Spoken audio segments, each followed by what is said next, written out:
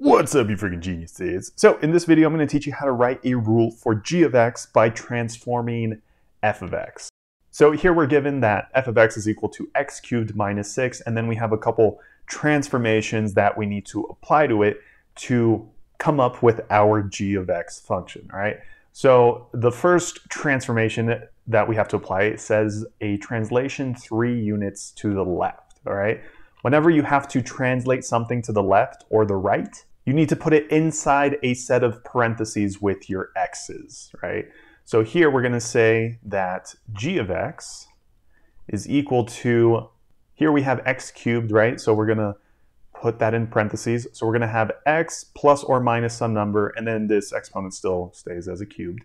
Now it says 3 units to the left. Now if you think of a number line, moving to the left means moving -3 spaces, right? So since we're going to move left 3 spaces, we want to put a +3 in here. You always want to put the opposite number of the direction you're moving in. Okay, so that's the first transformation that we're applying. And we still have this -6 right here, right? So let's write -6 right there. Now the other transformation we have to apply says followed by a reflection in the y-axis. Now if you reflect something in the y-axis, that's the same thing as turning your x's negative.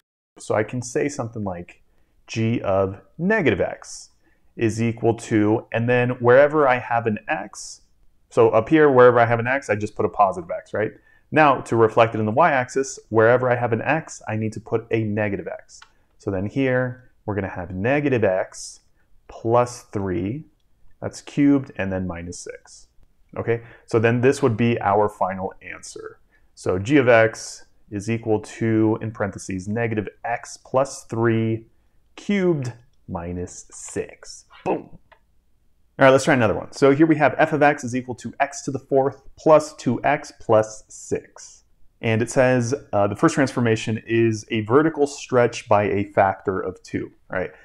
Now, whenever we're talking about vertical stretching or shrinking, it's kind of intuitive, all right?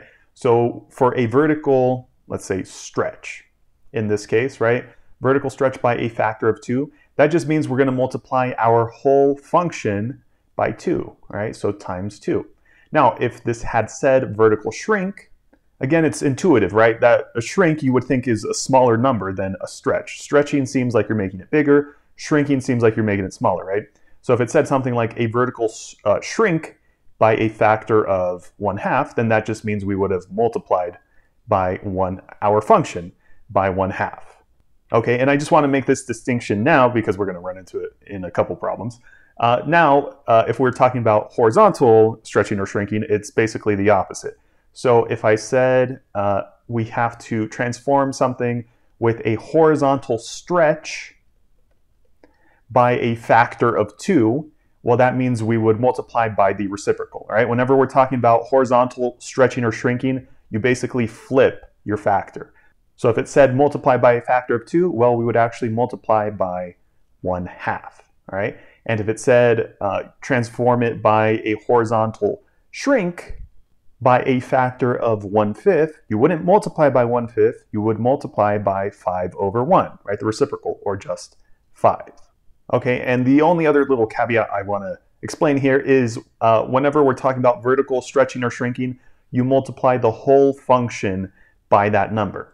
When we're talking about horizontal stretching or shrinking, you only multiply your x values by that number. Okay, so here we're going to multiply this by, it says vertical stretch by a factor of 2, right? So we're going to multiply the whole thing by 2.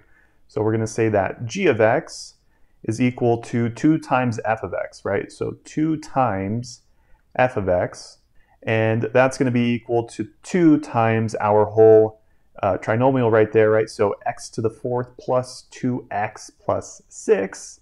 And if we simplify this by just distributing, this is going to be equal to 2x to the 4th plus 4x plus 12, right? So this is what g of x is equal to now.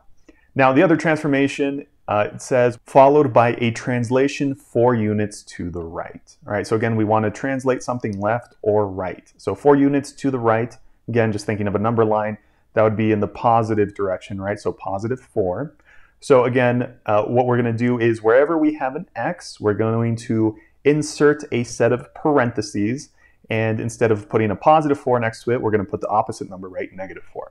So then here we're going to say that g of x is equal to 2, and then we have an x here, right? So we're going to write x minus 4 raised to the 4th plus 4 times this x right here. So again, we're going to replace it with an x minus 4 and then plus 12 at the end, right?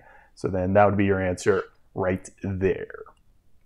All right, here we have f of x is equal to x cubed plus 2x squared minus 9. The first transformation is a horizontal shrink by a factor of 1/3. So a horizontal shrink by a factor of 1/3, that doesn't mean we're going to multiply by 1/3, we're going to multiply by the reciprocal, right? So that would be, we're going to be multiplying by 3, right? And then remember, we're not going to multiply the whole function by 3, only the x's.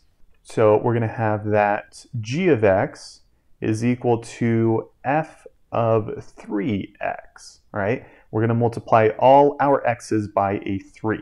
So f of 3 of x is going to be equal to, so first of all, x cubed is going to be equal to 3x cubed plus 2 times x squared. So this x, same thing, right? 3x squared, and then minus 9 at the end, right?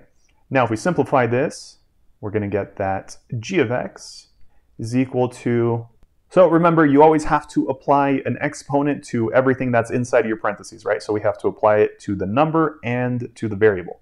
So 3 cubed, that's equal to 27, and then x cubed is just x cubed, right? And then here, 3x squared is equal to 9x squared, right? 9x squared, and then we're still multiplying by this 2 out here. So 2 times 9 is equal to 18, right? So then here we have positive, or plus, right? Plus 18x squared, and then that minus 9 right there. Okay, the other transformation is, it says, and a translation 2 units up, right? So to translate or shift something just up or down, it's pretty simple. So this says 2 units up, so we're just going to add 2. And you just add it to the very end of your function. So here we have minus 9, so we're just going to put a plus 2 right there. So negative 9 plus 2 is equal to negative 7, right? So we can already simplify this. So we're just going to write it as negative 7 like that, right? The last transformation is right here, followed by a reflection in the x-axis, right? So remember, for the y-axis, we basically just had to turn all our x's negative, but to reflect something in the x-axis, we have to multiply the whole polynomial by negative 1, right? So we're basically going to say negative 1 times g of x. So what's that going to be equal to? So we're going to multiply the whole thing right here by a negative sign, right? So we have 27x cubed plus 18x squared minus 7. So then we're going to get that g of x is equal to, and then just distributing this basically, right, negative 1 in here, we're going to get negative 27x cubed minus 18x squared plus 7, right? So that would be your final answer right there. So if you found the video helpful, definitely leave a thumbs up down below. And if you have any other questions or want to see any other examples, just let me know in the comment section below.